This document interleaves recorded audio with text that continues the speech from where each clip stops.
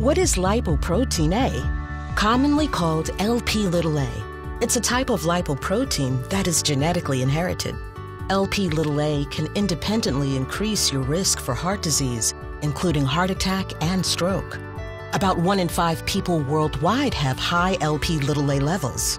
In the U.S. alone, as many as 63 million people are living with high Lp(a) levels. Many don't know it, as they present no symptoms. Levels higher than 50 milligrams per deciliter, 125 nanomole per liter, are considered to be high.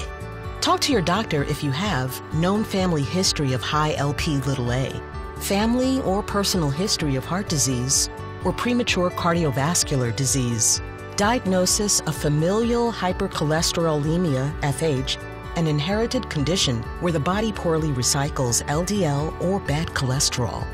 Lp(a) is a genetic risk factor. If you have high Lp(a), encourage your family members to get tested. While your Lp(a) level is mainly genetically determined, certain factors and conditions can increase your levels. These include diabetes, chronic kidney disease, and postmenopause. Additionally, ethnicity has been found to play a significant role, with individuals of African descent and South Asian populations having the highest Lp(a) levels. Lp(a) is not affected by lifestyle changes.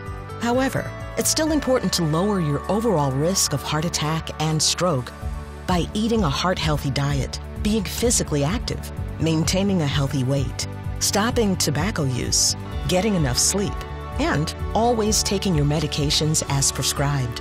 Talk to your doctor about Lp(a) and how to reduce your risk for future heart attack and stroke.